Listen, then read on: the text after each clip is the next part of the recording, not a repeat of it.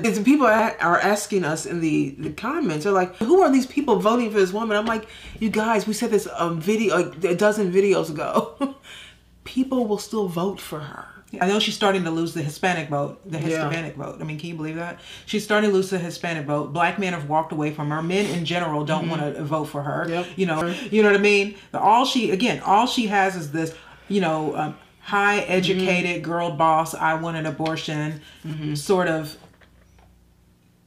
voter. Yeah. Not anybody that, very low informational, very ego driven, women. And she got, and to top her week last week, she got no help from Barack Obama, who messed her all the way up. Like,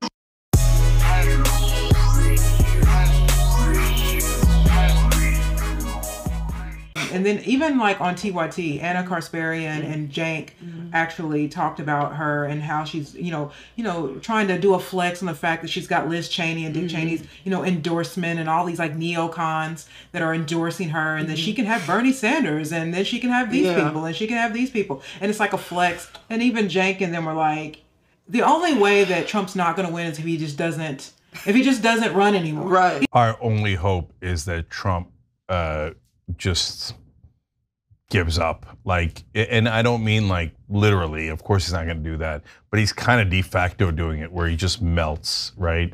And he just is so unelectable that she wins, because this is hopeless. He said, because what is this?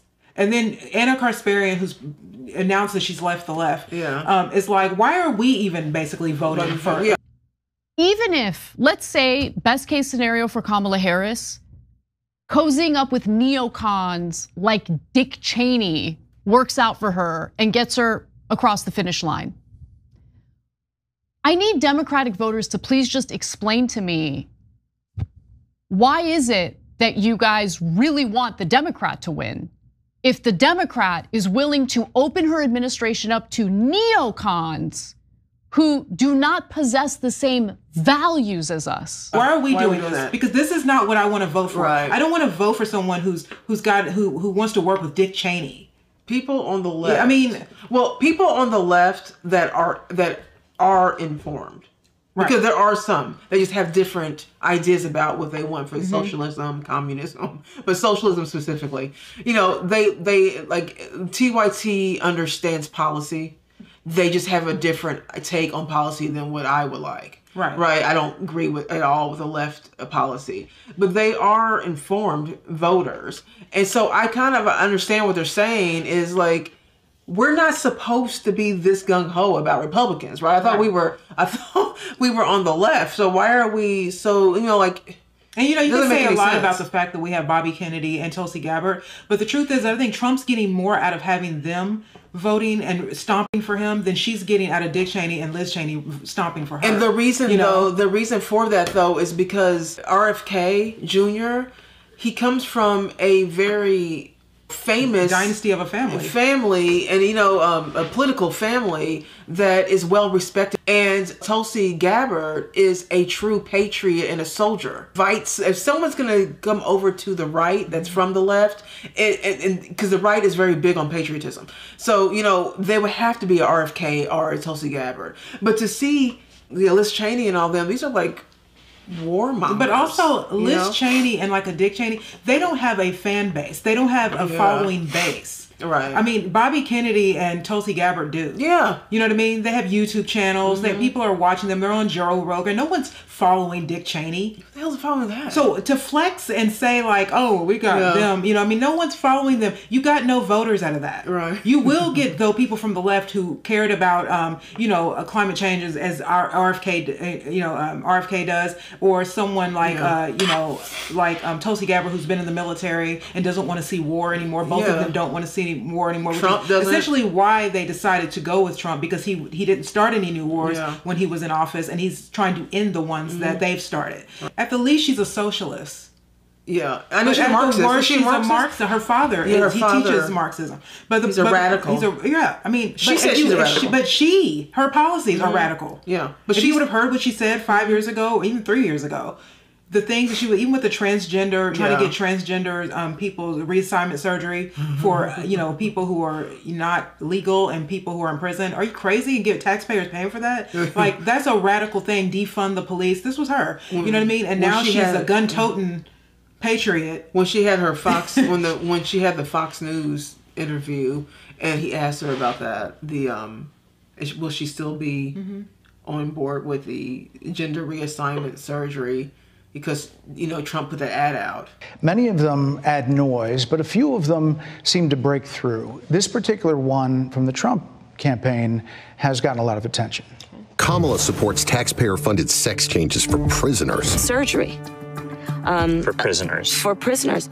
Every transgender inmate in the prison system would have access. So, are you still in support of using taxpayer dollars to help prison inmates or detained illegal aliens to transition to another gender? I will follow the law. And it's a law that Donald Trump actually followed. She says, I will follow the law. That is bizarre. That is the most bizarre answer.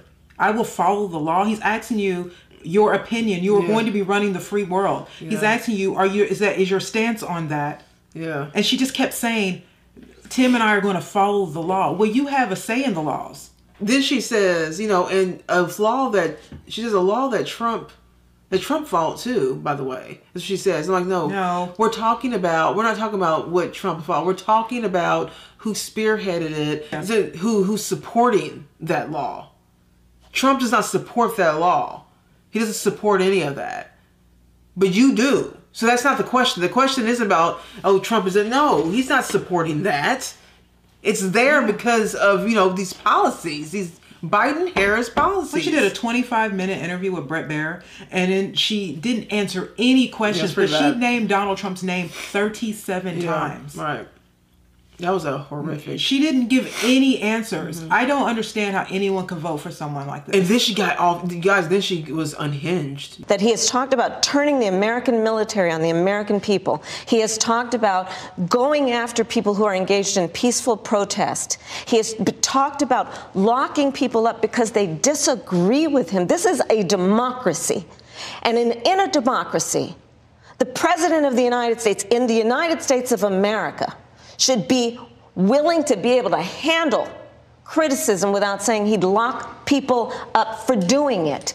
And this is what is at stake, which is why you have someone like the former chairman of the Joint Chiefs of Staff saying what Mark Milley has said about Donald Trump being a threat to the United States of America. She started yelling at him, and it's just like, girl, calm down. She got really, really mad at the end and started calling him a threat to democracy again and going nuts. And they spend it on like CNN like she was taking control. So now at the end of all her rallies she screams and yells really, United States of America. And it's just like, you are just the most fakest person. Like, there is nothing genuine about you. You're a complete empty vessel. She has no skills when it comes to these interviews things. These interviews, these rallies are also scripted. And people are asking us in the comments, they're like, who is really, who will really vote for this woman? Who are these people voting for this woman? I'm like,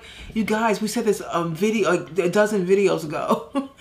People will still vote for her. Yeah, these girl bosses that want abortions and stuff. Those are who votes for her. People will still vote for her. There are people right now who early voted for her. I mean, she's lost the male vote, so the only thing is a college-educated girl boss women that want abortions. That's who votes for her, and gay people. Yeah, and Hollywood. That's it. She's completely losing. And the most important, uninformed voters. The ones who are uninformed are definitely going to vote for her because she's a woman. She's like this empty person just sitting there lying over and over again, not answering questions. And then when she answers anything, she just tells a complete lie. And then you can literally fact check her in 5 seconds with her in her own word. That's what I thought the Fox News was. I thought Bret Baier did such a good job only because he played videos of her saying things to her. Right. It's interesting you said turn the page, Madam Vice President. You were asked on 2 different shows last week what, if anything, you would do differently than President Biden. Here's what you said. Would you have done something differently than President Biden during the past 4 years? There is not a thing that comes to mind in terms of, and I've been a part of most of the decisions that have had impact? Under a Harris administration, what would the major changes be, and what would stay the same? Sure. Well, I mean, I'm obviously not Joe Biden. I know. And so that would be one change in terms of... Yes. But also, I think it's important to say with, 28 days to go, I'm not Donald Trump.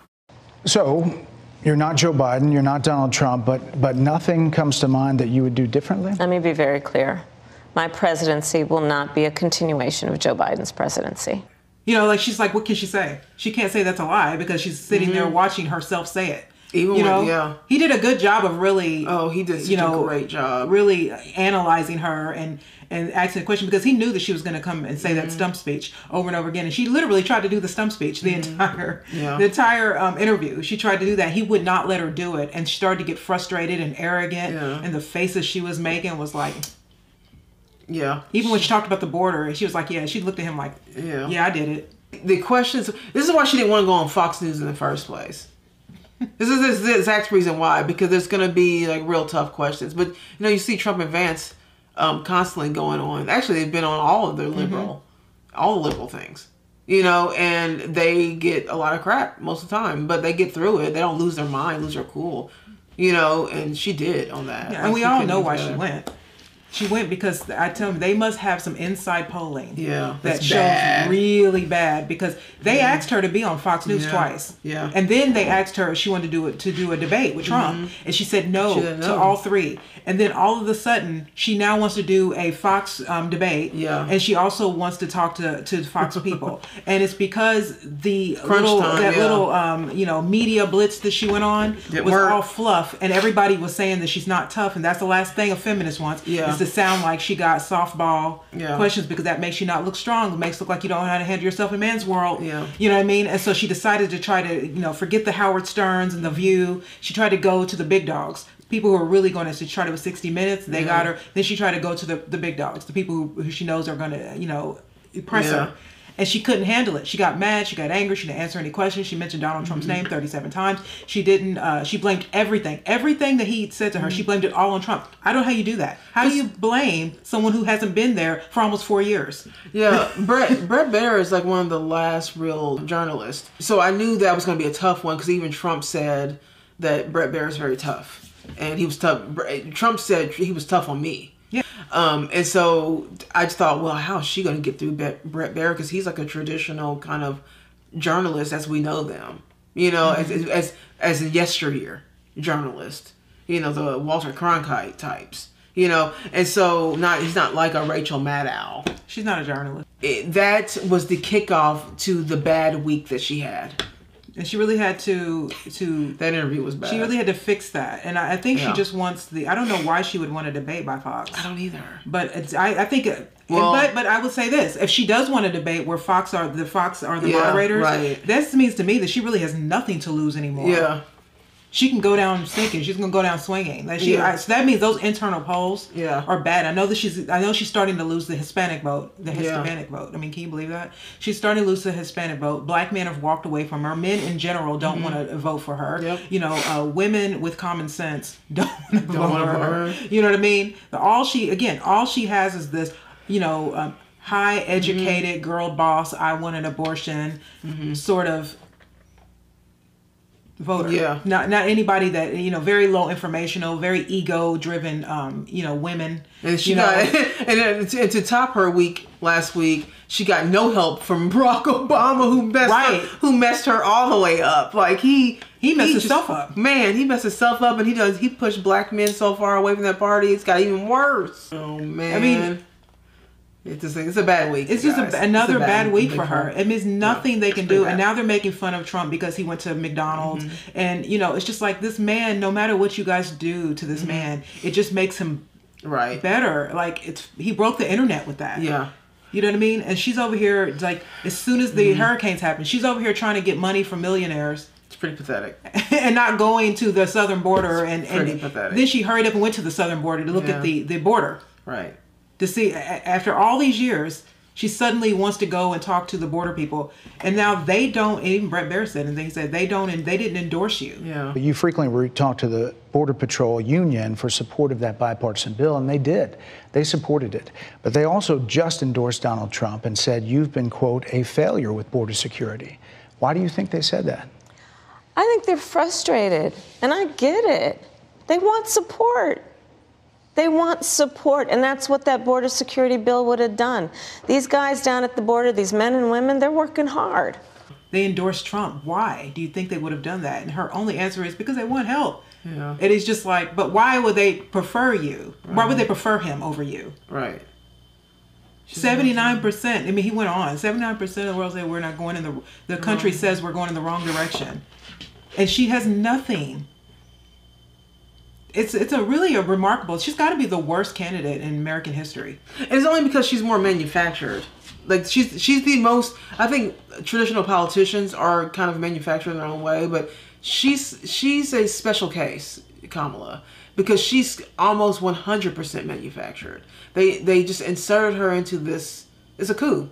Yeah. They just really inserted her in here, and they give her teleprompters. They prop her up like a doll and say this and say that. Say it like this. You know, regurgitate your stump speech that you do at your rallies. Just do that same thing in an interview. She has horrible advisors. I have who is advising this woman? Are they something against her? Because I feel like they're just messing her up. And nobody cares about January 6th. No one cares. Oh God, no one cares about no one cares about January 6th. So they have very few things left to go with right now, and January 6th is the one thing that they're trying to dredge up, and really America has spoken. Majority of people do not care about January 6th. And they're trying to say he's afraid of her because he won't do a debate. I'm like, why would he need to do a debate? You wouldn't do a debate if you weren't losing. Right. You know what I mean? There would be no way she would have gone on Fox News if she was in the lead. He's much rather go out there on the campaign trail and talk to the people. But she just has these. She's horrible at this, and we knew this though. Mm-hmm. We knew this when she was a vice president. While she was trying to run for president. Right. She couldn't get any votes. Tulsi Gabbard took her out with a one shot. Yeah. And she was done. She didn't get any delegates. It shouldn't be allowed. And then she just gets inserted. It doesn't have to. It skips the whole primary. Mm-hmm.